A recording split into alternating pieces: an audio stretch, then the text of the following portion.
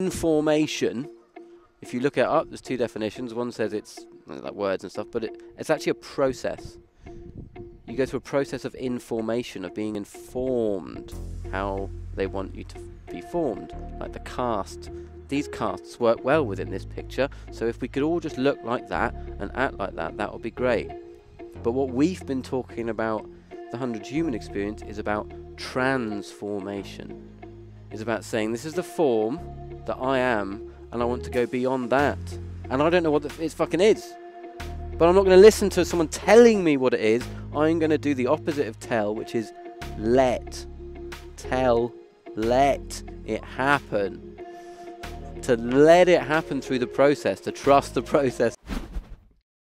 Welcome back to another episode of the podcast. So we're reflecting on the 100 human experience, which was a very powerful event for 100 humans to dive deep into the crevices of what it means to be human, to move in ways that are more in sync with our biology, to breathe, connect to some altered states, to get into cold and meet our edges, dance, express and explore those kind of outer layers and inner layers of what it means to be human. So I'm joined by the character J, and Nina sits in for this one, and we really reflect on what the experience was about, physical, but also the emotional side of what the event really did for us. And it's a powerful episode. I hope you enjoy. And yeah, a bit more about the character J. He's got a background in acting, teaching actors in theatre, and yeah, he really captivated me with some of this language and his passion, his introspect for words and language, and understanding where the roots are with the words that we speak. Appreciate your time. Hope you enjoy. If you find this valuable, please subscribe and hit that like button. Enjoy the podcast.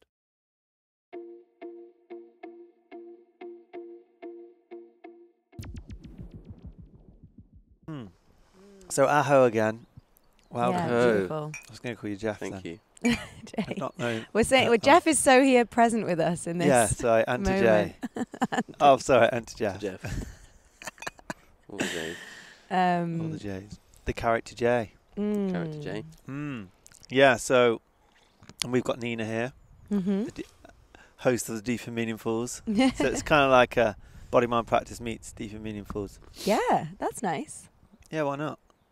Yeah, because we have the pleasure of being here together in this unbelievable setting, and to have met you at the event this weekend. And yeah, it's a blessing to be on the road and to be able to be free-spirited and nomadic and flow, and we made our way so naturally here. It was just and take the really audience with you. I guess that was a big intention of like, you know, what kit I'd get and what kind of conversations I'd have. It was always like that I could travel with it and just pop up anywhere and just outdoors shoot a conversation, and that was a big intention for the podcast. So yeah, this is how it was meant to be. That's great. Here we are on the roof of a boat. Yeah, so yeah, doing the thing. Let's give some people some context. I think first of all, of the 100 human experience, which was on the 5th and 6th of April. 2nd and 3rd. 2nd and 3rd 2022. of April. For those. The oracle knows, Yeah. if you need to know. Yeah, Nina will be correcting me throughout. No, I won't. Promise. It's weird though, because I put that up on when I put the Ecstatic Dance playlist online, and I put 5th and 6th. I don't know why that was. It's weird.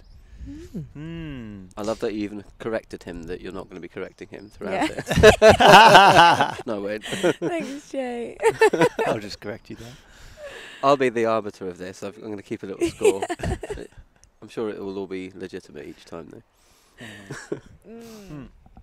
So 100 human experience. Yeah. Brought to you by Tony Riddle and Arta Paulins, who were the initial starters and creators of Move, Breathe, Chill, which people that follow me, to be honest, they will know.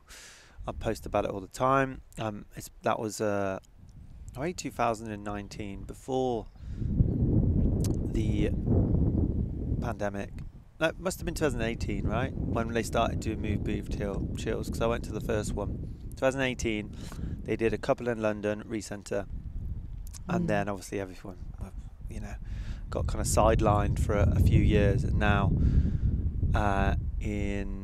when was the first 100 Human? It was end of last year, and this was the second. And let's just share, maybe go around and share some things of what it really, because it's hard to describe these experiences. You say to people 100 experience, sure, that says how many people were there, but it's like, what is it? Talking to people who have no idea of like what movement, breathing, cold exposure, what that even looks like. So these are the kind of move, breathe, chill. That was the kind of like the foundations of it. Obviously, it's evolved, and there's been many different things that have been brought into this. So this was like a festival, but with 100 humans. So like a retreat, similar, but you wouldn't call it that. It was 100 people getting together, and this would be my kind of summary of what it is about. I'd say to move in ways that are more in sync with our biology, to connect to ways that are also more aligned with us as humans. So there's moving, there's intentional breath work to produce certain states and to introspect, and there's cold exposure, which is a beautiful practice to develop resilience, to get into the uncomfortable zones and overcome something very, very challenging. And this time Tony took it up a notch, and it was overnight. Jeff, as we mentioned, he hosted the cacao ceremony. We also had Kate Lister, who is coming on the podcast in a couple of weeks. She did a voice activation workshop, which was actually at one of the Move, Breathe, Chills. So she's been with the kind of evolution of it. And she did a voice activation workshop, which I think we could touch upon that a bit later, because that was just super powerful, and you can't really sum that up, I don't think. And then me and Nina hosted an ecstatic dance, which was super intentional and moving with music as a practice and as a opportunity to grow and let go of certain things and do it in such a sacred held space. But again, saying all those things, these like, we bring our own baggage to what all these certain things that I've just mentioned would be, or what they look like. But when you're in a beautiful setting, it was in the Magical Foresters, which is a Christmas tree sanctuary / farm in Bromley, South London. And we bring our own ideas of what all that looks like. But being there with these people, it was just from the off, just so open and so just genuine. People coming to learn, to explore, to just open themselves up to just the possibility of what would unfold. That there's no structure. This is a really important point to make, actually. That there's no structure to the event. There's no, this will happen here, this will happen at this time. It's a very free-flowing, more genuinely, I guess, natural way of interacting with the world. So if things come up, things take longer. It's just very much more in flow in that way. And that's a really important point, because that really allows the experience to just unfold in a way that you can never predict. So how can you put that on paper? Like, this is what's going to be unfolding. It's just a unique. I think every one of these things will be unique. I don't think I've ever been to anything quite like it. Of course, there have been similar things, and I've done all the things that we did there on paper before. But it's quite a unique unfolding, really. So I think I've said a bit there. Nina, do you want to? I just want to say, you set the scene for what was done, the doing part, the activity part. Yeah, I think that's important. And absolutely, and it's like there was those activities and there was those spaces held, and yes, we all have the different ways that we feel about those things, and it was interesting to witness. There was kind of a real split of of people that had done those sorts of activities before, and then there was 50% that had never done anything like that before, or there was 50% that had done a cacao ceremony before and a ecstatic dance before, but maybe not the ice water immersion. And so it was this real blend of first time stepping forward, leaning in, and trying new things. And it's when we try new things and step out of our comfort zones or our ideas or stories that we have a transformational experience and we meet our edges. And for me, that's what the event was, really. It was like meeting the external edges, the physicality. There was a lot of physical stuff going on. I mean, I was aching for days after the event.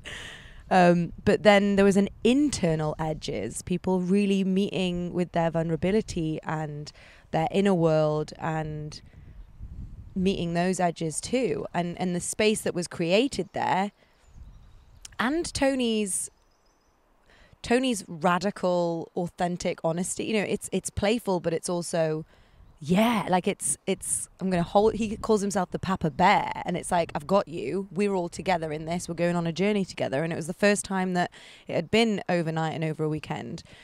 And for me, the magic was what happened in the being around the doing of the activities, when everybody was just landing and letting go and having authentic connection, and when the intuitive moments arose of like how things were going to flow.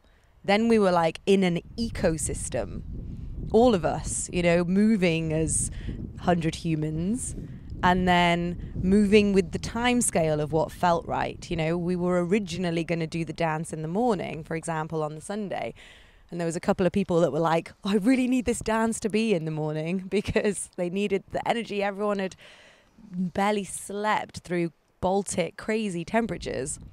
And some people were like, yeah, the dance is in the morning. And then it was like, oh no, we've changed it, because I'd actually had a powerful visualization through the breath work the day before of really visualizing how to hold the space for everyone, what was needed to be received at that time. And I said to Tony, I was like, we're going to have to do it. You know, Chris spoke to him, was like, we're going to have to do it. I feel like it needs to be later on in the day. It needs to kind of be a consolidation, a celebration of all the elements come together for people to go on that journey with themselves. And he was just like, yeah, okay, let's do it. Let's change it up. And that was what was beautiful. It was, we were all enabled to go in and with the flow of the whole event. And it was beautiful to hold space and have space held. That was really beautiful. And to be, connected with so many like-minded people. And then also people of all walks of life, all ages. We've got to mention Claire, 74-year-old Claire, that really arrived and gave all of herself, and you know, was a joyful expression of so many people saying like, oh, I hope I'm at events like this when I'm Claire's age, and you know, getting involved in everything. And I think it was, for me, beautiful to just witness the willingness of everyone to participate, to show up, to be part of that ecosystem of moving 100 humans moving through the magic of foresters. And I feel immensely grateful to have been a part of it. So yeah, that's what I'm going to bring into this moment. And what about EJ? Well, I can only really echo a lot of what you guys have said. But then, of course, I hadn't been involved in the first iteration of this, and was seeing it from a different lens, as arriving as an individual, knowing. What brought you there? No first one. Of all? What brought me there? So I've sort of been on a journey myself for a while, which is about this quest to discover, because it's there, it's just covered, what the depths of humanity, like how human can we possibly be? and how closed off have we been into small little corners or versions of humanity that we think are acceptable and socially acceptable. And I've been interested in this for a while, and have worked for 10 years really training actors to act, to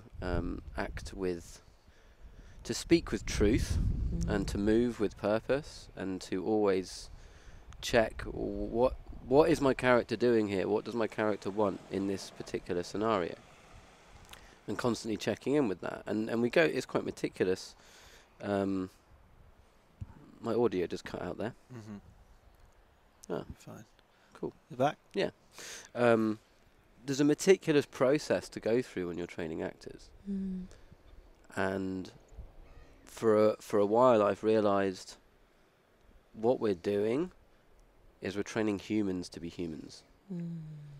Speaking with truth, like resonating with the fullness of your being, with your voice.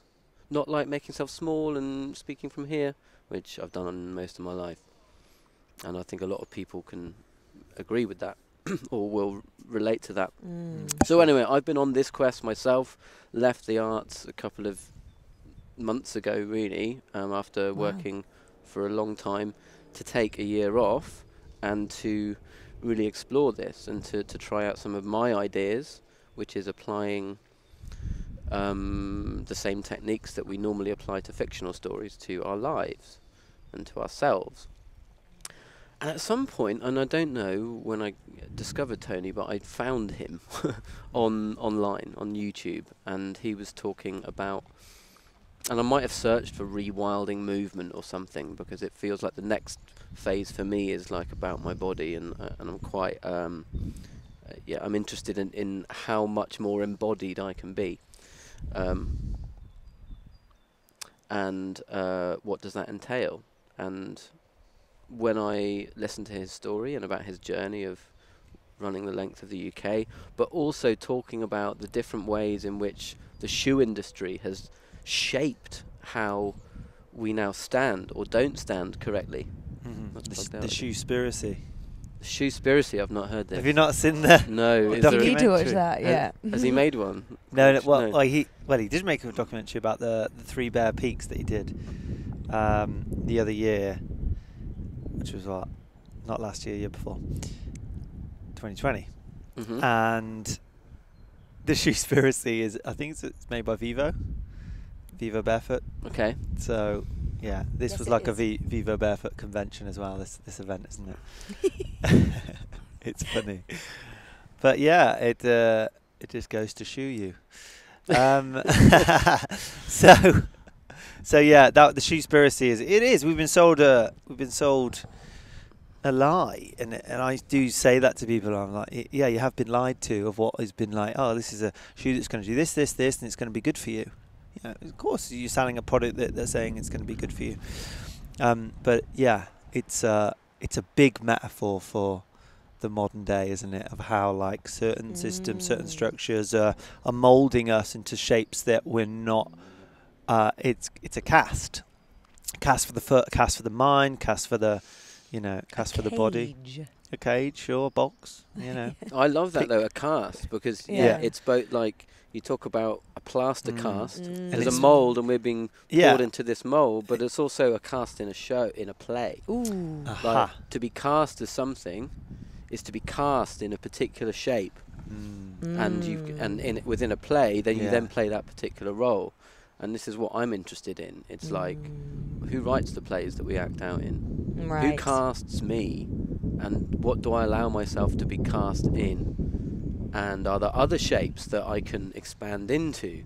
And that's what I was interested in about the 100 Human experience, because like we don't know the limits of what we are until we play outside of them. Totally. And play has to be kind of exploring the edge of what is known. Mm-hmm. Yeah, it needs that quality of play, Mm-hmm. I find. And that's what Tony just brings in, just abundance. I mean, I arrived and the first thing I did was put my hand out.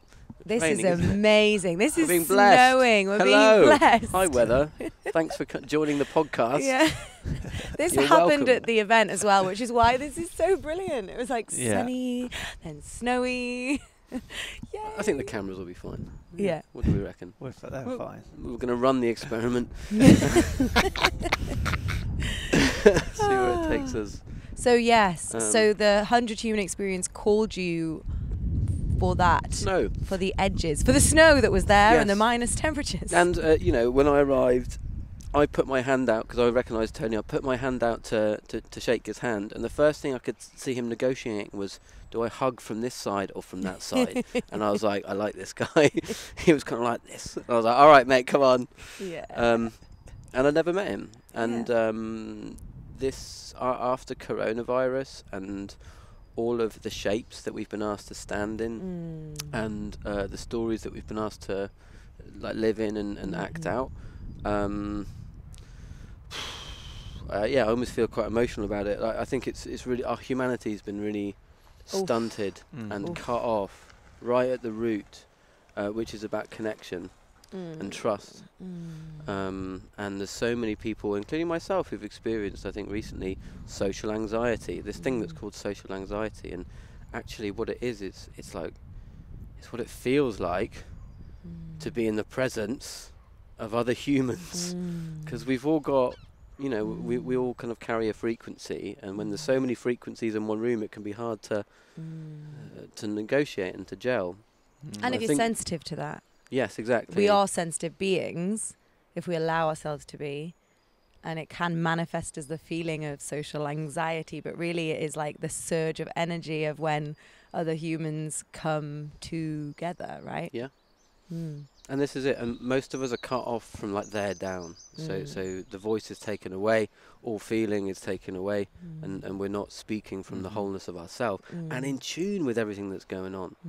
And that's what I wanted to go towards that which is uncomfortable, which is submerging oneself in ice voluntarily with a bunch of strangers. So was that the thing for you? I wanted to see what Tony would bring in terms of his movement stuff, and it was great. Yeah, it was great to run 2 around. hours just flash by. Yeah, running around as mammals, basically, which we are. And I think we can get these ideas that we're like human again. We're up here. So yeah, all right, we're also mammals. Yeah. Also, tiger. Yeah, you'd only know if you were there. Yes. But, yeah. If you know, you know. If you know, you know. Yeah, I mean, bringing back to what you just said, for me it's the conformity, or it's that urge and that primal to belong to. There's so much of that, shifting those shapes and casting out sometimes our own cast to want to belong and will not want to be the first one on the dance floor. You want to conform, but it didn't change throughout. Straight away, people came through the doors and the gates. It's all outdoors. There's no doors, and they come through, and everyone's like, boom, hugging, straight in, open, honest, all walks of life. And that's what I think is so beautiful about this. It's not like a certain type of people. It's not like a certain type. Everyone was off in the, people from all over the world, really, and doing different things. It's not just like one type of person just subscribing to something. It was just so many individual people coming to explore their humanness and, as you so rightly said, like exploring those edges and just going outside of them. Like hearing you say on that the conversation that you'll be releasing on your YouTube channel about play, and when animals play, they do explore. They'll see like what they can get away with, and that's been a theme of my life. Like, where are the lines? Where are the boundaries, and why are they there? Like pressing those edges. And I think that's what happens in this circle of 100 humans. It's like we are really exploring the edges with our voice, with our bodies, with our size of us, our shapes. It's just like, how loud can we be, and how safe can that be witnessed and held? The lack of judgment is just phenomenal, and it doesn't just happen though. It doesn't just happen. It doesn't People like Claire bring it forward. There's certain types of people, and I'm sure you can touch upon it. There's certain types of people that just, Claire obviously 74, probably been through a lot of stuff. I don't know her story. We will get her on the podcast. But like, she just bought herself, and like in any moment she would just express and be, and that gives so many people the permission to then be themselves. And it doesn't take many people for that to kind of envelope, But people need the permission. People do that, and there's a couple of ways it can happen.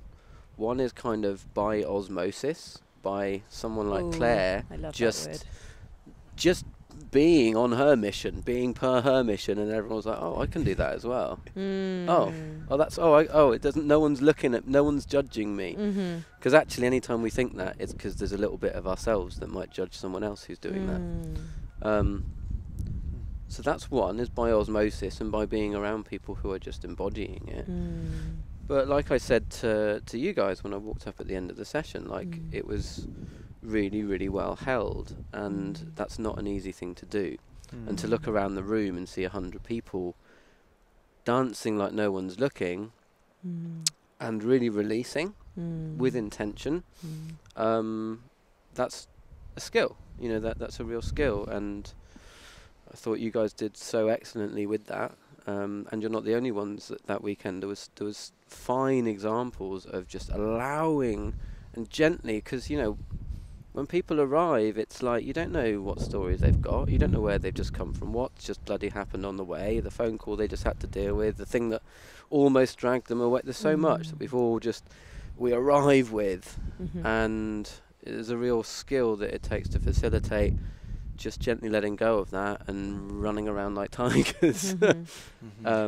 What sort of Tony said, both physically what was happening and metaphysically, was the delayering as the time went on. So the layers of clothing as we were all warming up, it was like people literally stripping off their layers, and then there was the actual delayering of the masks, or the suits that we wear to move around in, to show up in a certain way, maybe even if it's for our family, or like you said, the story and the things that came before. And it's the process of delayering and coming back to center that takes, it takes permission. And I really want you to share what you shared with us around permission, what permission means, because that's beautiful. And we haven't said that Jay is a wordsmith. I think they figured it out by now. That's how we met Jay, and I also have an absolute love of words and the meaning of words. So that permission to play, permission to release, permission to let go, permission to open a different door that gives a different perspective or a new lens, but that comes through the other. Because we're all walking around in our own echo chambers, right? And we're all walking around with our own stories and our own pasts and our own experiences. And that's why when we come together with others that hold that space and give that permission, that's when we transform and we expand and we recognize what's possible. That's when we can change the story. That's when we can rewrite the story. It was like at the end of the breath work, do you remember the lady that said, when Arta asked to share, and she sort of said, I realised I want to quit my job. Yeah. And everyone was like cheering, because that's how powerful it can be. Yeah. And you know what? If there's 100 people and one person realise they need to quit that fucking job. Yeah. Awesome. I'll be one of the other 99 and just hold that and be like, yes. Yeah. And of course that wasn't the only thing that was achieved. There was, there was people were really touching parts of themselves by breathing. By breathing. Yes. You do it all the time Mm-hmm. without thinking about it. Yeah. And Yeah. this for me is actually kind of one of the deep levels of what was going on the weekend. You can look at the surface level stuff, and we talked about that at the beginning. What happened? Okay, they did that, and they did that, and they did that, and okay, good. I can make a list of all those things. Yeah. You know, It's on the website. it's You on the can check it website. out. You can. There's bullet points. They didn't happen in the right order. You know, like. But I think, in fact, I'm going to go off on that tangent, and then I'll come back. You said there wasn't a structure to it. There was a structure. Sure. Mm-hmm. There was definitely a structure.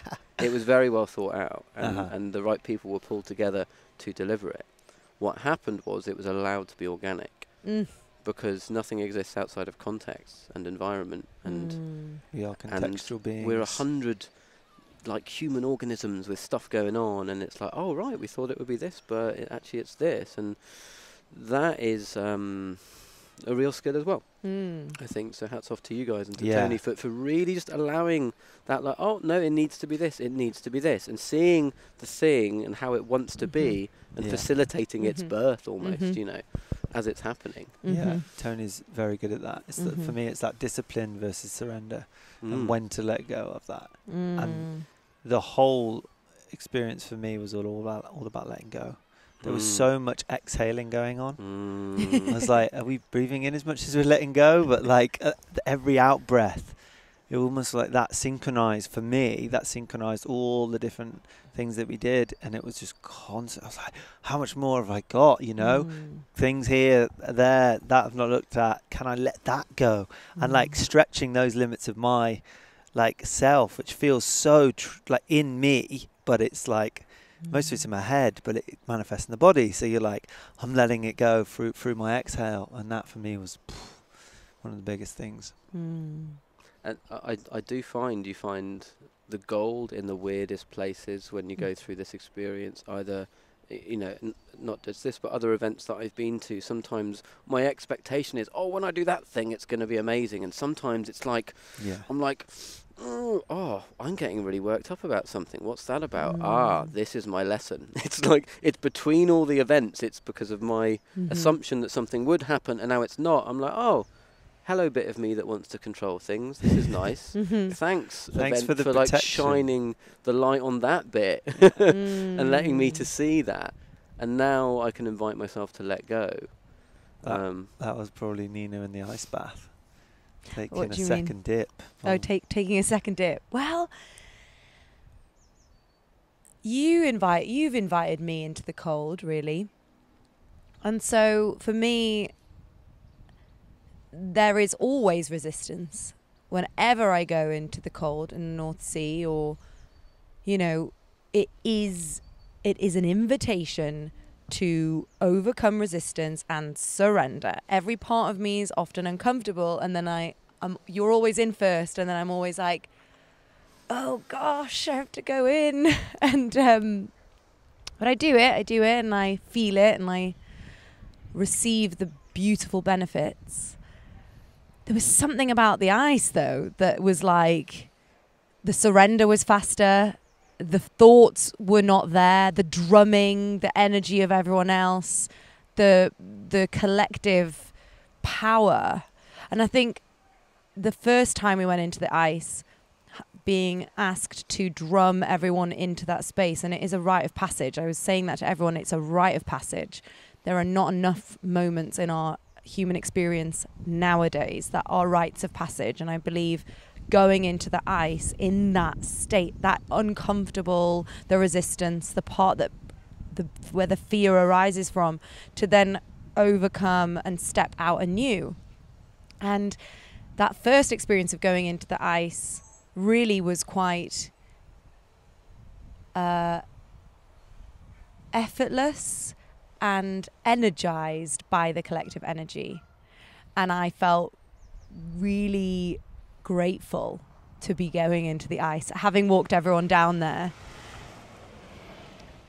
And then the second day, it felt colder. And after the -3 at night. After the -3 at night.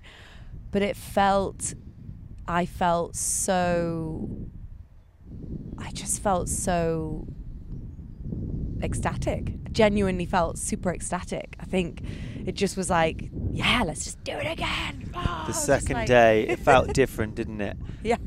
It was just more chaotic in a great way. Everyone had just let go of a whole load more stuff. The ceremony went, it's like, right, get in, go on.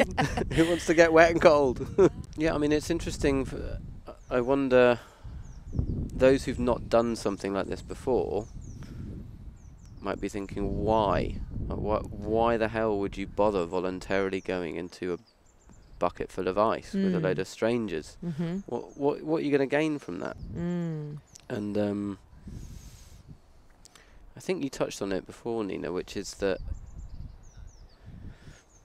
well, life is full of stuff that is not nice, that we don't want to have to deal with, yet we have to. Like, it comes along, and it's not voluntary when it does. And then it's like, well, how am I going to be in those situations? Yeah. Am I going to be like, oh, I don't like it, oh, I want it to stop? So, well, I could. It's not very useful, though. It's not useful for me. It's not useful for anyone else around me. But I can take responsibility. And for me, this is about learning how to take responsibility when there's parts of yourself that are like, no. It's like, well, actually, when I really tune in with them, they're not like that. They're actually okay if I take control. And if I decide what is in my control of all the things, there's loads that's out, what can I control? And sometimes it's the most fundamental bloody thing, it's my breath. It's my breath, and I just need to, and the thing that Arthur was telling us, kept bringing us back to, and he said this, and this is fantastic advice for life actually, that if someone is in a situation where they're stressing out, don't tell them to breathe, because they're going, they're already probably doing it, they're breathing. Tell them to breathe deeply, they go, no you don't, you tell them to breathe out. Exhale. Exhale. Well, what about breathing in? You know how to do that. That will happen. And for me, it's about focusing on, like you said, letting go, releasing. I will receive whatever the gifts will be. My body knows how to do that. But giving. It's that process of giving. Literally, breathing on a pattern level is receiving and giving. Receiving and giving. Receiving and giving. And to deal with a situation that's like out of your depth, how much can I give to this? Not how much can I get from it. It's like, no, it's like how much can I give, and where are my resources? And I'm talking, this is an intellectual level that we're talking about, but doing these experiences is the embodied understanding of that when there's every part of my being screaming no, I'm like, yeah, and you got this. And so that was powerful, and it was really nice seeing Tony posted a picture yesterday actually. I was on one of them in the ice bath. I was like, I look so relaxed. But and I was like, this is fun, isn't it? Sort of looking around at the weirdness of this situation, that I'm not out of my depth here, I'm fully in control. And Arthur had just run like a half an hour workshop with us, before that. So that's the kind of magic of these wonderful facilitators who've been working on one specific area of what it is to be a human for a very long time and really focused on that. And they said, let's get together, because I've only got this bit, you've got that bit. What happens if we bring it together? The movement bit and the breathing bit and then the intention bit and the letting go bit as well. Because that's what I really got from your session as well. That another form of giving is just like allowing it to fucking go and holding on to stuff. And from the outset you could look at a bunch of people dancing in a tent and say, oh well, yeah, they're having fun, aren't they? And I think, yeah, fun was happening, and other stuff was happening as well. because the invitation had been to like, well, let's decide what we're going to let go of. And know that actually we're probably holding on to shit and we don't even know what we're holding on to, because our body does that. It does that. It holds on. And people are waking up to this so much. The body keeps the score, you know, all of this. It's kind of what I want to talk to you guys a little bit in depth later, because what I see, what you're sort of weaving together is quite ancient in some ways. This practice of having a unified rhythm that everyone moves to. Also having an intention to transform. You're talking about that, actually, transforming. And again, I'm going to bring in my word stuff here. I want you to talk on permission. Permission. Yeah, okay. permission to transform. Don't ask. Cool. Yeah. So you gave us permission. You gave us permission. And I think what I said to you guys after the dance was, a lot of people get permission to dance like that through a little pill, you know, which takes away inhibitions. But we've put those up there. Like, they've been built into us and we've built all of those walls. So in order for people to really let go, there needs to be some level of pill, and that is permission. And it happened, you gave us that by just framing it, really. And saying, this is not about, you know, you're going to a club to meet a Tinder date. This is your chance and an invitation. And it wasn't like, you must let go of shit right now and transform into the best. You know, it's just like, here's an opportunity. Yeah, that's what I said at the end. I was like, you'll get many more opportunities in life, but this is one of them. Yeah. It's up to you in this moment, but it's such an opportunity to give it your everything. Yeah. And there will be more. No, there's no pressure. It's not like this is your final chance, but it's a big opportunity. Yeah, and it's there. I think you've just given us our name for our ecstatic dance event. What's that? Permission. Or B. I love that. B, permission. So yeah, this is what. Yeah, to tie it up, it's like we're constantly asking for permission from someone else. Can I do this? Is this allowed outside? External like a child. Like a child. Is this okay? You know, if you are per your mission, then you are attending to the needs that are there, whether it's within or without. It doesn't matter. Needs need to be met, right?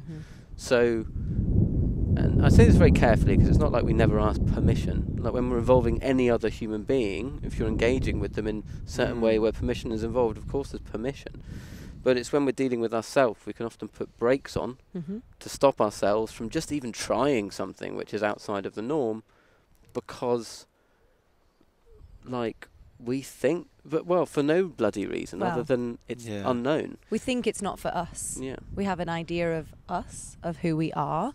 We have the idea of the story that's not for me. I don't do that. I think I just want to say, when you were saying, you know, that idea of getting into the ice and what it would be like for people who were like considering attending, and they read the different things that were on that list and thought, oh, that's not for me.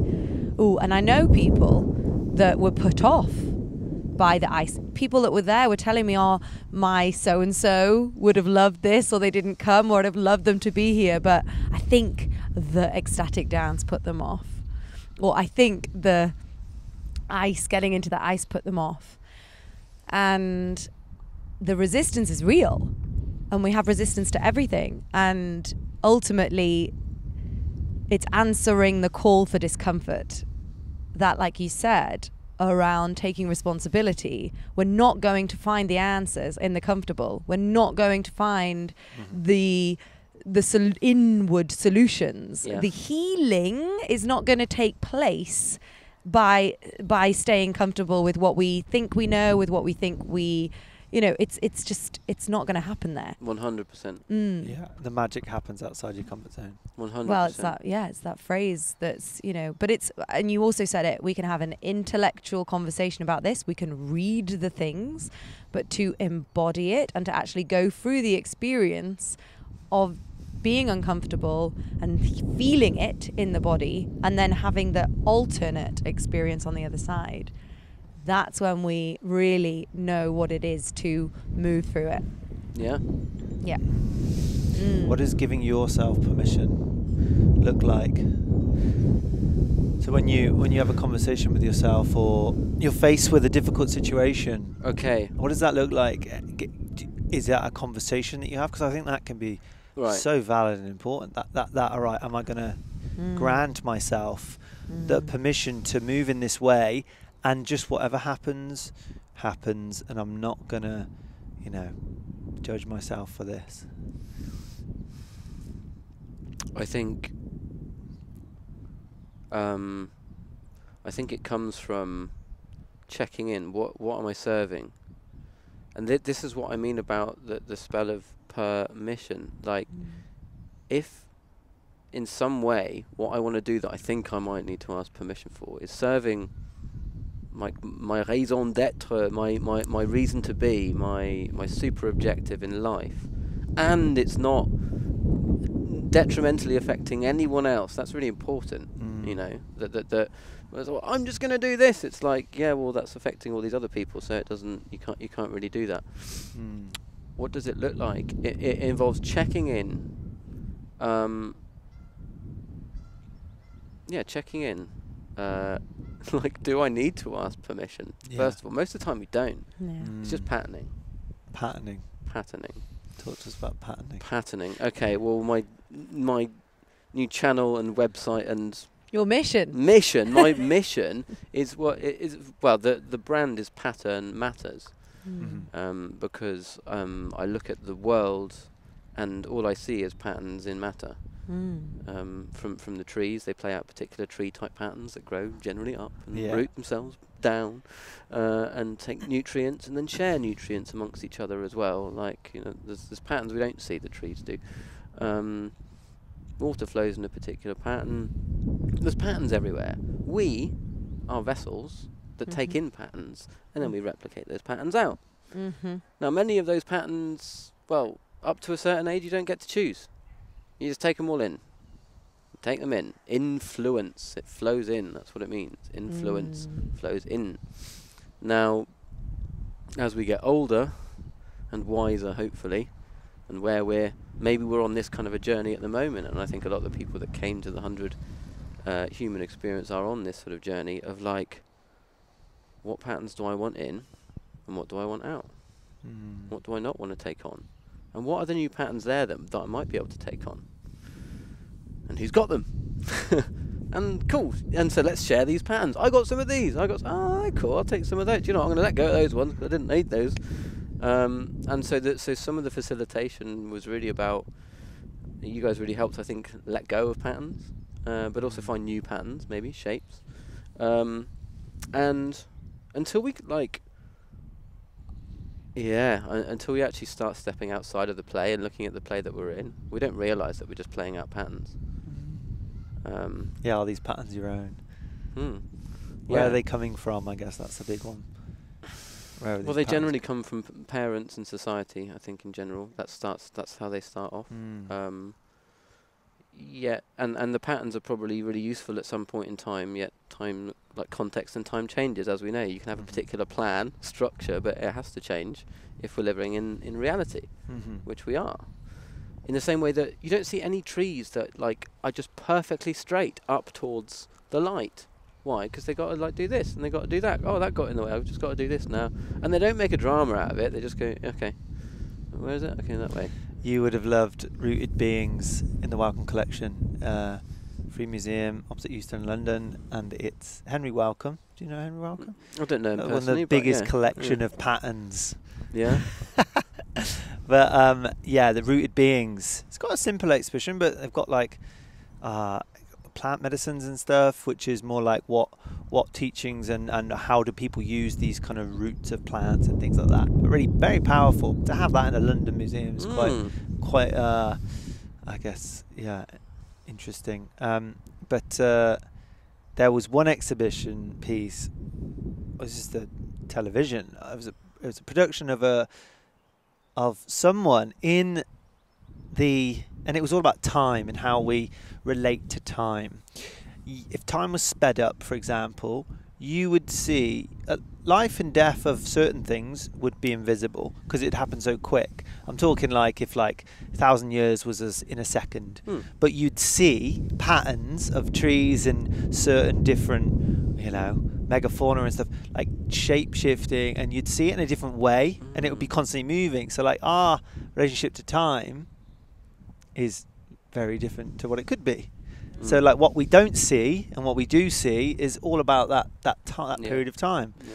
So it was basically on the production of this person moving in different ways, like a tree would in the forest, but very like sped up, and it was really, really captivating. And they related it back to the time in COVID and lockdown, and like how time kind of also changed and how we looked at things was different. I guess it's going back to kind of like the nature side of stuff. But yeah, it's interesting. I loved your the piece that you just said on patterns. I think it's such it's another way in to view the world. I love the different lenses to how we can see the world, and just even that, like time, or seeing it in terms of patterns and what things are forming in different ways and why. And it goes deeper than that as well, because language goes far deeper than we are often aware of. Our ancestors who made language really saw the world with deep meaning imbued in it. We've kind of forgotten that, yet the residue's still in the language, and we can look at it and find it if we're curious. Because often it's like there's the playful, childlike part of me goes, oh, I wonder what that means. I wonder where that came from. And then I find out it's exactly where I thought it came from. Like I'll find I'll look at patterns such as pattern and matter. Well, oh, that's interesting. Like we talk about Mother Earth, don't we? Matter, and then I look. Oh, matter does come from the Latin of mother. Okay, so matter, the mother, like what we live in, is the feminine aspect of creation, according to our ancestors who gave us the gift of language, which is what we use to communicate from this consciousness to that. It's deep, right? So the matter of our being, this is the matter of my being. And then I was like, pattern, paternal, I wonder if that is connected. Yes, it bloody is as well. That's interesting. And then I was like, well, what is a pattern? And then I was like, what is a pattern? A pattern is a shape to be replicated. And so the idea of like the paternal aspect, God the Father, is the pattern that gets replicated in matter. So when the masculine comes together with the feminine, you get creation. And this is just a Wednesday afternoon. It's just a Wednesday afternoon. Saturday. Of course. We've lost concept of time. We've lost concept of time in all this patterning. Oh no, I just meant your Wednesday afternoon. I didn't mean now. You meant your random Wednesday afternoon, your, just like, diving into like understanding why the world is welcome how to it my is. mind. Yeah. Yeah. It might have been that. Saturday when you came out of the rabbit hole you went down. Yeah.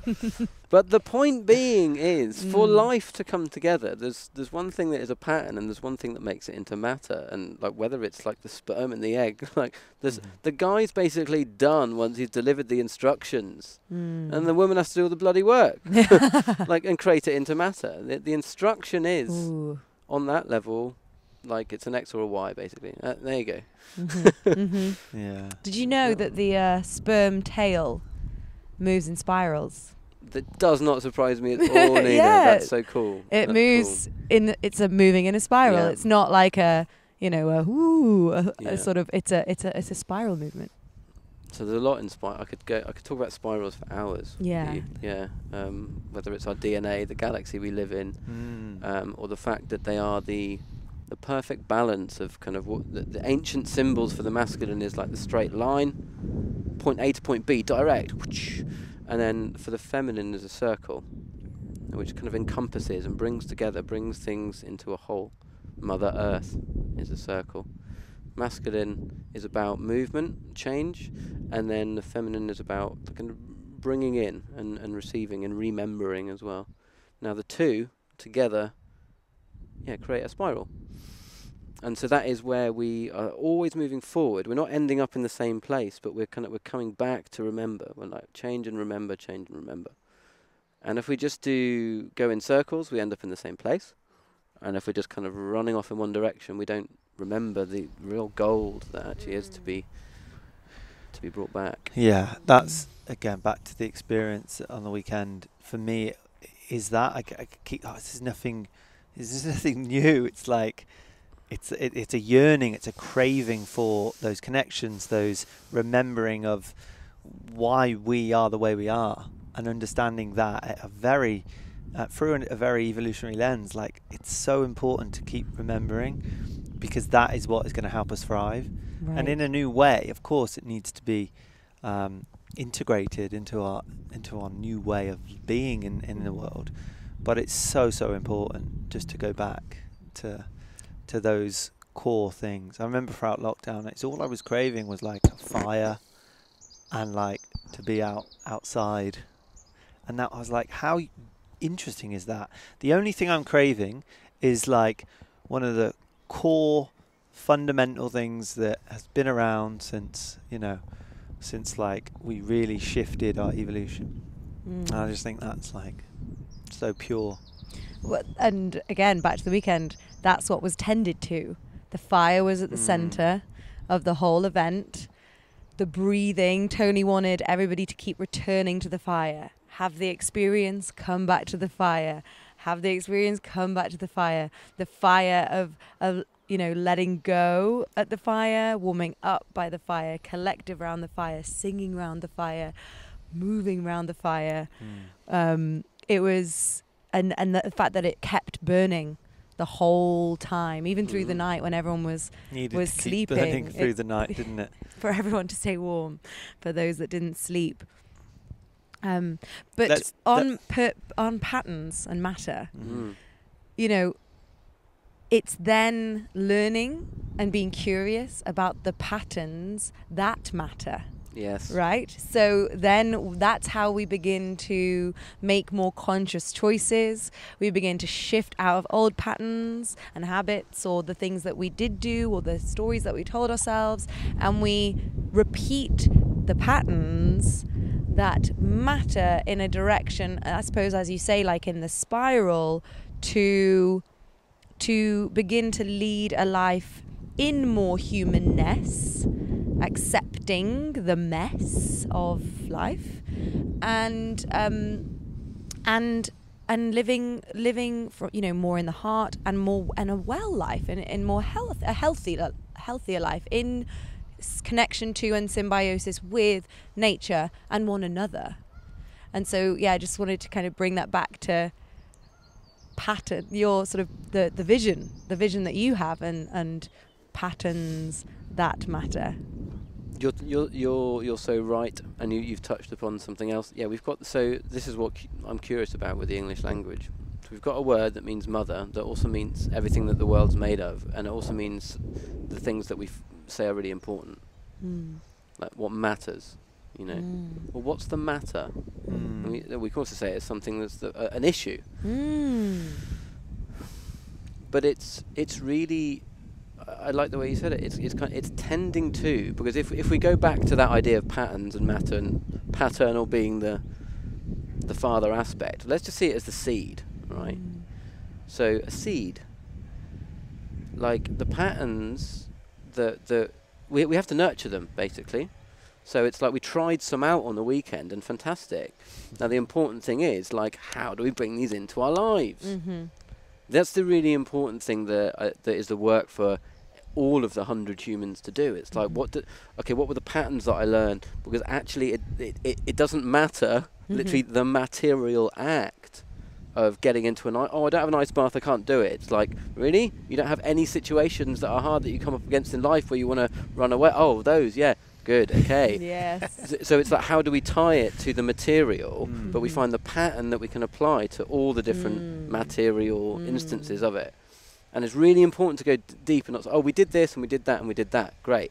What did you do? Oh, well, I released some of my fucking ancestral wounds. Yeah. Great, you did that. Good. You can do that in many ways. You can either go into the womb tomb and do it, or you can, what's another way? Like, I've realised that what you guys do and are promoting is really fucking important. That the physical release, to express physically, and I've had it before when I've dealing with we're dealing with another human being who was playing the role within a corporate entity which was renting me a car, okay? But the corporate entity had particular values that didn't really align with my human values, and probably not with the person who was playing that role, but she was acting them out anyway, and it drove me nuts. And like, I didn't have my credit card, I had to buy the full insurance, and I was like, but she could, I had all the details, she could have done it for me, but it was like, no, computer says no. And I was like, okay. I could feel everything rising up inside me, and it was like toxicity. But I realised this is not against this human being who's in front of me. I'm feeling myself filled with the toxic policies that this corporate entity has programmed into this human who's now delivering to me, and it's filling my being, and I can feel it. And I was like, okay, can I do anything or not? And I tried with words, and it's like, cool, right, okay, I need to let go, and fine, it's going to cost me this much money, fine. I did, but then, and I did the thing, walked away, but I could still feel it in me. I could still feel. And then I got in a lift, and I was like, please let me be on my own. And then like someone came in last minute. I was like, okay, well, you know, how's it going? Sort of just like held space. They got off at the next thing. The lift went closed, and I just went, and I sent it into the ground. I was like, and I forgive you, human. You know, it's like the human being that was acting in that role. I don't want to have hate towards them, because they probably hate their fucking job. They probably need the commission. There's many different things that they were acting from, and I could really easily just nurture that hate like all the time. But like, do you know what this bitch did to me in the, you know, and then propagating that, and then creating that nastiness and watering that seed, and look at this nasty bush that I'm growing that I want to show everyone. It's like, really? For what? You want sympathy there? Yeah. Or there's some deep-seated emotion within you that wants some, you know, it's like the unfair, or the you want like love in that situation, which you're not getting. And now I only ever use that scenario because it was one time when I was able to transcend everything that was going in me. I didn't act out with the character of like pissed offness, because I realised when those characters take us over, it's not us. I've just been possessed by something, and what I've been possessed by was that company's policies. So I don't want that. Keep your policies. Not having that toxic shit, like whatever. I'll focus on the next thing. Because if I keep nurturing that blanket of woe and fucking weaving it, like, do you want to help me weave this? Yeah. You know, it's like I'm not actually focusing on where the next abundance might come from. Right. It's the misery cycle. We can keep playing the misery cycle or the victim cycle or the... and then suddenly we realise that that's not serving you. But even then, if you go even deeper, the corporate entity that creates the policies, often the policies are there from a root or a seed of profit, not people. And the body feels that. Yeah. The human people feel that. You're right. But they still need to, operate, and they still need to function, and they still need to employ. And then, you know, those people that are given those roles that you talked about earlier with, like, you know, they are given a role and they have to adapt to that role. And you were talking about trees growing in a certain pattern, and then you're given this job that then you have these different values you have that you have to... You have your personal values and then your company values, which you adopt, and if they go too far, you might leave. But you might not know your own values. And this is where, you know, when often humans are told... Well, that's why I think corporations tell the story of what it is to be human now, and it's not people telling the story. Right. Which kind of comes back to probably something you've said a lot, you've already said it earlier.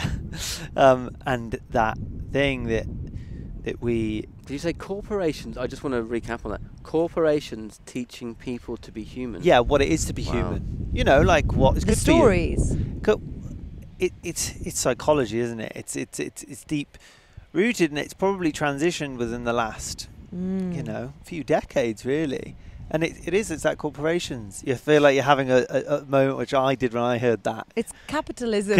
You get it. But then when you media. see it through that, well, who's used to tell the story? It'll be your elders. It'll be these people. I don't look to my mum and dad anymore to tell me what it is to be human. Right. It's like corporations. It's businesses. It's own, and they are their own entities. It's like, you're right to say that, because I see big business as its own organism, and it's moving in a direction Yes.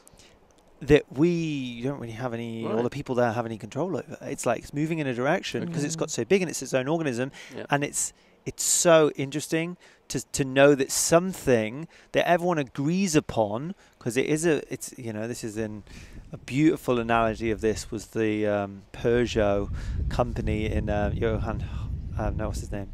In Sapiens, when he talks about this kind of that shared belief is so important to know what your shared beliefs are, because that can carry something in a direction which is so detrimental to perhaps the wider or even the inner circle of people. And all these different perspectives in which you can look at life. But we've got to be careful who's saying what these days, I guess. Yeah, so if you are abiding by or tuning into or turning on the television that tells a vision, right, with your Wordsmith. Television, nice. I haven't heard that one. Ooh. Yeah, nice. Yeah, it tells a vision of what it is to be a citizen at this time on Earth, and we are, we're told what shapes we need to be and what it is to tick those boxes. It informs you. Right. It informs you with the form you need to be. And to be how right. to conform. Con means like chili con carne. So it's how you become like the form that they want you to be. Information, if you look it up, there's two definitions. One says it's like words and stuff, but it's actually a process. You go through a process of information, of being informed how they want you to be formed. Like the cast. These casts work well within this picture, so if we could all just look like that and act like that, that would be great. But what we've been talking about, the 100 human experience, is about transformation. It's about saying, this is the form that I am, and I want to go beyond that. And I don't know what it fucking is. But I'm not going to listen to someone telling me what it is. I'm going to do the opposite of tell, which is let. Tell, let it happen. To let it happen through the process, to trust the process, as Tony said, and let go. Trust the process, respect the process. Let go. Be patient whilst in the process. Yeah. And then just realise it all is process. Or you are the process. But so much it's Nina about edit? No, that's what Tony said. Oh, you are the process. You are the process. Yeah. It is process. It is the spiral. You are information constantly, all the time, constantly being informed and then transforming. And yet they want fixed forms, because it's like if everyone would act like that, we'd know where they were, and they wouldn't move. If we looked that, if we look that direction, they'll continue doing what we want, and they can feed the corporate entities and their virtues, because. Yeah, I could go off on that was great. But virtual reality is something that's really fucking important to talk about, actually. Sorry about swearing. But we're being ushered into virtual reality. And we think that it's the metaverse and it's out there. But virtual means for a while. That which contains particular virtues. Okay, virtues are values, but they are always positive. A virtue, virtuous, right? It's always so. And this is what's really important, because to look at the virtues of a company, you're like, well, they're not virtues, are they? They're values. It's like, well, they think they're virtues. Profit is a virtue to anyone who's on the board. Screwing me out of my last few quid when I'm at the desk is not really a virtue, but the virtues are in the eye of the beholder. What are your objectives? What do you want to achieve? Most companies, the objective is growth and zero consequence. Or let's not take the consequence into account. That doesn't happen in nature. Well, there is a name, it's called cancer, but it doesn't naturally occur. We've sort of brought that about. Nothing's attacking itself. Yeah, and it's in a mindset, and it also, it manifests in the foods that we feed people as well. So virtual reality. Virtual reality. Well, what I'm saying is we don't need to go into a headset and all this stuff to step into a virtual reality. Just look at the world you're living in right now. And the virtues that we're supposed to adhere to. Well, they're values, but we can debate whether they're virtues or not. And we live in these nested levels of virtues, and good woman does this and a good man does this on a basic level, and Good citizen does a good this. citizen does this. Yeah, exactly. Mm. Yeah. And policing is by consent. It's like, really? Can I get to like say no? No, you don't. But you've consented. But what? Do you know what I mean? Yeah. It's like, what does that mean? Does that mean that I can say no? No, it doesn't. But it's by consent. But by whose then? Like all these things that they just put in a box. It's like, I want to go open that box and look at that because it's bullshit. And again, it's like what we believe on, what we choose to shared that belief. Yeah. But no one's looking at why. And so I truly think that the only solution is what's already happening, and it's what you guys are already doing, and it's happening in different places, that nodes of awareness are growing, and life comes together, the many into the one. Like, you are many different things in one. There's like a whole microbiome in me, and there's a whole like universe in my gut that's got shit to say, you know. There's different parts of me that want different things. So I'm a collection of many things, but that scales up as well. When 100 humans get together, your frequency, like we can get closer to a full spectrum of light when there's all these different spectrums coming together. And shadow. Well, the light will then shine. Like when we get in the way of it, we're like, oh, and that shadow as well. Yeah. But it's like bringing the different colours of light first. But just to welcome that. Yeah.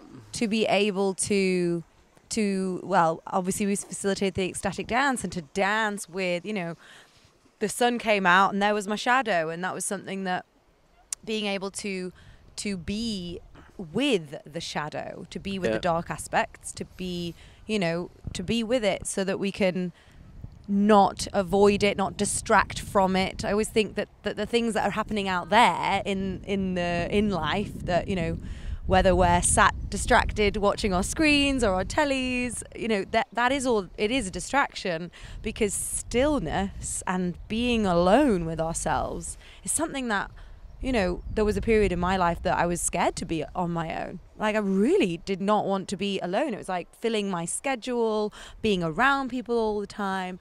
Have we become comfortable with our individual self? And then that's, you know, it's an interesting thing to recognize what we've been, you know, conditioned or informed or you know, taught to go to when the discomfort or when those sensations arise for us, you know. I really like what you've talked about the discomfort, because I think you said, have we become comfortable with ourselves, and I don't know if there's any. I think it's about how much can we fully embrace ourselves and everything that's happening. Yeah, I guess because being comfortable is like you've arrived somewhere.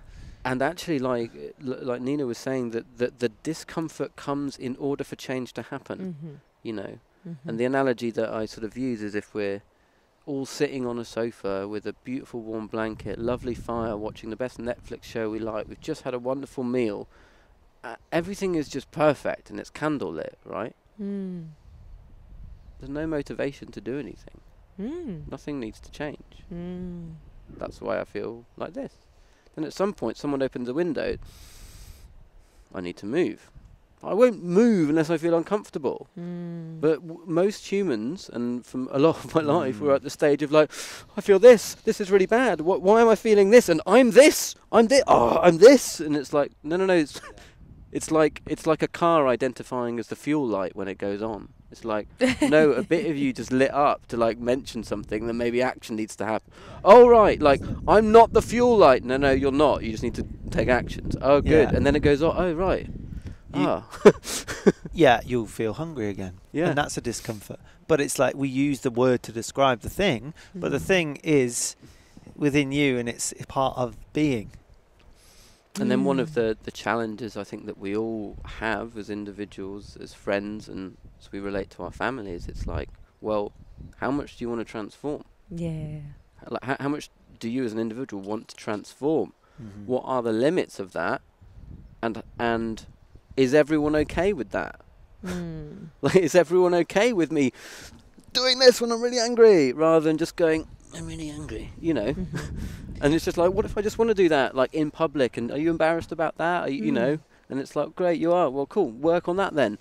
Well, yeah. Do you know what I mean? And breaking out of the mold, because like you just said, as we begin to transform, it can have an impact or a ripple effect on those people around us. And sometimes we've been cast into these molds, into these roles, whether that's within a work scenario or within our family system or within our friendship circles, and we often carry the identity of the role of the mold. And then if we're transforming or we're changing or we're living out these new patterns and new ways of living to embody more wellness, and we are changing, and that can have a sort of impact on the people around us. And often that can feel like there's resistance coming from around us. Like, well, if you're, I said recently to a friend, what would it be like in your family system if you were well? If you weren't the chaos or the mess or the way that you feel about yourself, but to the other people in your family, the role that you play, that cast that you've given yourself, what would that be like for the other people's perception of you? How comfortable would they feel with you being more grounded or being more embodied or being more sort of in flow and in alignment? How would it be for them? Yeah, it would probably shine a light on their things. Right. When you are in that way, perhaps. Well, it might make them feel uncomfortable, and then that's an impetus to. It's a calling, isn't it? It's a okay, I'm feeling uncomfortable because I'm seeing you in your power in rising. That's making me feel, what parts of myself am I not? This sounds like a really conscious way of looking at it, yeah. Sure. And I love that you are looking at it that way. Do you know what I mean? What way are you looking at it? Well, I like to see I'm seeing it in the same way. It's just that not everyone does. No. Like, not everyone's got that reflectiveness of they'll just be like, you've words. changed and I don't like it. Like, a lot of the time, it's like the fact they won't be like, do you know what? I'm feeling uncomfortable because I see you in your power, and now it's reflecting on and even myself, I'm not that conscious in the moment. Sure. No. I was at a men's event like a couple of weeks before I met you guys, and I couldn't understand why there was like two particular guys that I was just avoiding because energetically my body couldn't really be in their spheres. Yeah. Despite them being That's come up a lot. Despite them for you, hasn't it? Mm-hmm.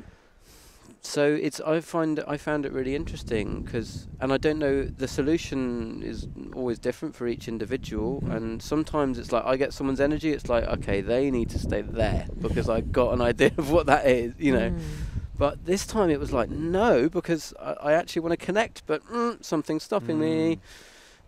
And then I noticed it. Well, I named it first. I went up to Ben and I was like, Ben, I don't know, I'm feeling this. I just want to like scurry into the corner and hide from you. I don't know what that's about, mate. He's like, that's... There you go. It's an opportunity, isn't it? To like just face that and be like, right, you make me really uncomfortable, so I want to spend more time with you. Yeah. I've tried to do that in the last couple of years of like people who don't agree with me. Okay. I don't agree with you, so I want to learn from you, or like learn your way.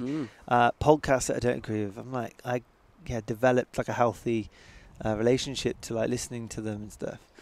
But yeah, I think Jordan Peterson says people think people have different opinions. They don't. They have entirely different ways of seeing the world. And if we can get over, like, his opinion is this, and it's like, no, how do you see it? It's like, it's real for you, and like it's real for there? you. Let me get behind those eyes. Didn't you do some sort of analogy of like, we're seeing the same thing, but I can't see it from your angle? What does it look like from around there? Cool, okay, yeah, well, exactly. Like, it's like, say that's reality, you know. And you've got a really clear vision of what reality looks like, and you've got a really clear one. I'm like this. There's definitely no handle on. I know, exactly. That's what I was going to say. You haven't got a handle. I've got a handle on reality. You've got a handle. I've got a handle on reality.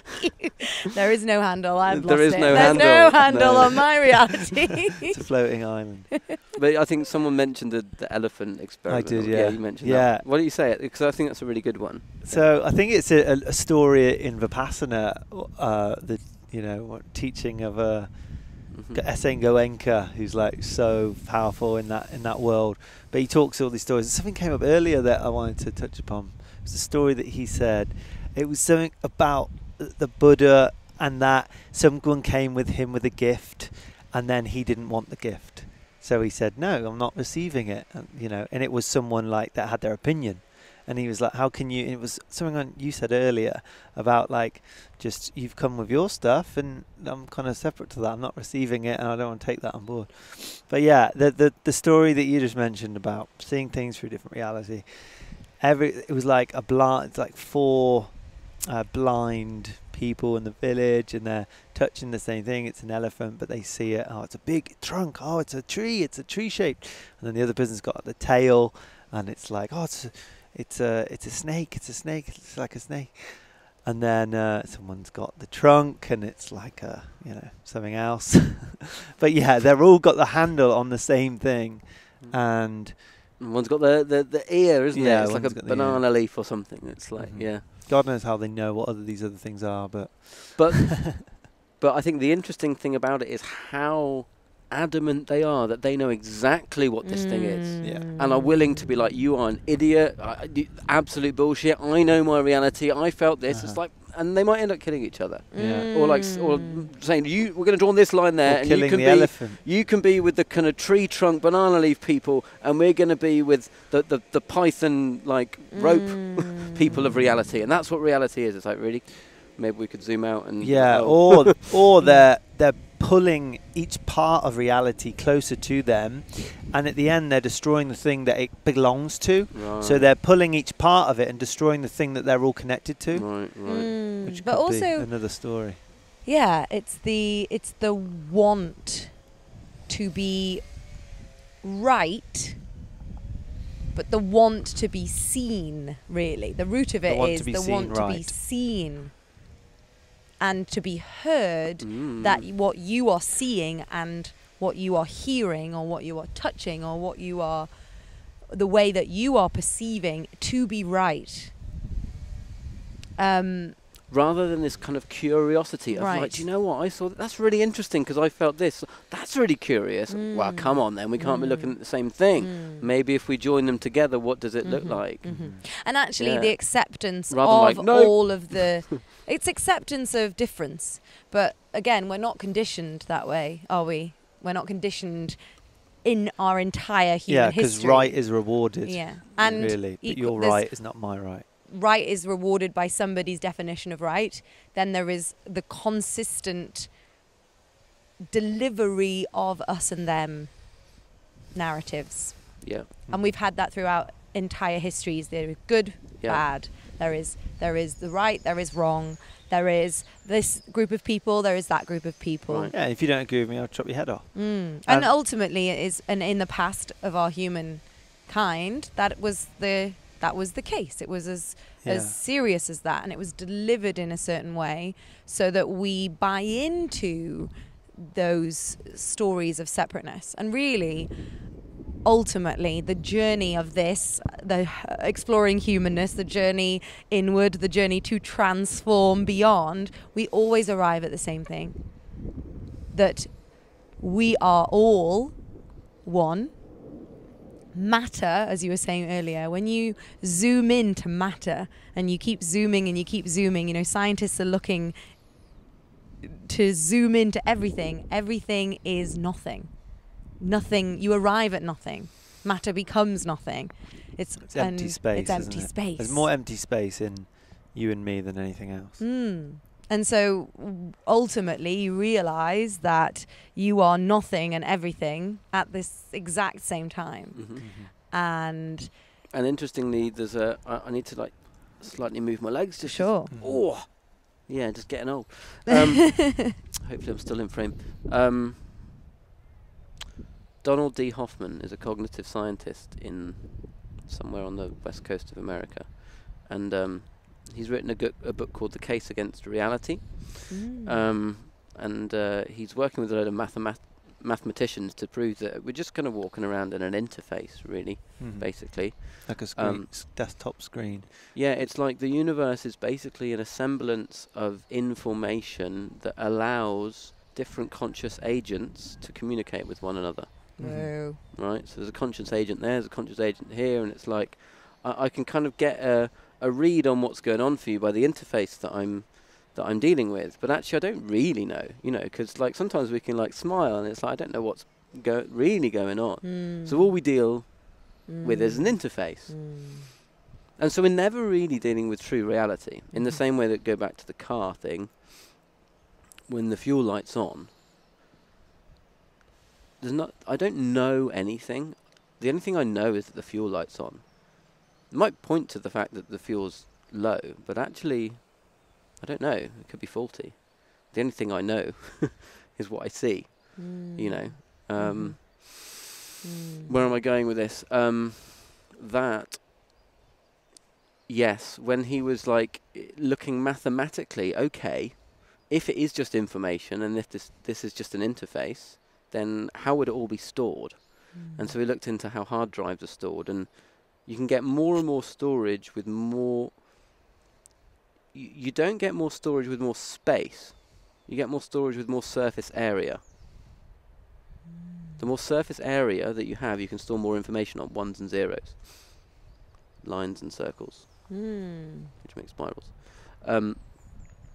Now, if you get a sphere, and then you look at how much area is on it, you could actually get more area if you got 4 smaller spheres and put them inside that.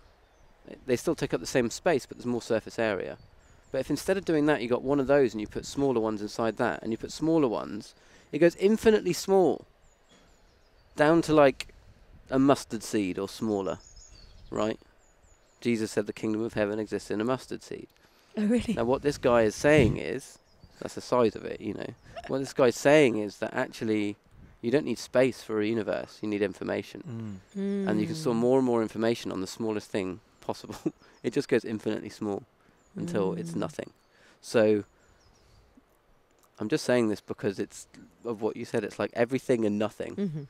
And that was when I did magic mushrooms once, and I remember that being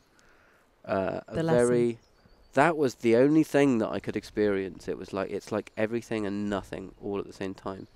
It's like the universe is teeming with life, and then I paused, like, what's actually going on? Nothing.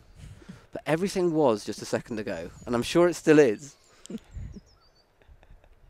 If I tune in. I love that. Yeah, a bit of a tangent there, but apparently, mathematically speaking, if the universe is information, it needs to be infinitesimally small, not infinitely large. Yeah, no, Wow. I think that's a great analogy, really. Let's wrap it up, and we'll talk about just an integration that we're going to take from the experience and then integrate. It can be small infinitely, or it can be big infinitely. Meta or... From this experience, from the 100 From the weekend, Yeah, something cool. that we've taken, and we will integrate. Hmm. Who wants to go first? I'll go first. So, the letting go was the biggest for me, I think. Using that every breath as an opportunity to let go of something. And it can be that potent. And all it needs to be is that. Just a breath out. You know, your next state change is a breath out away.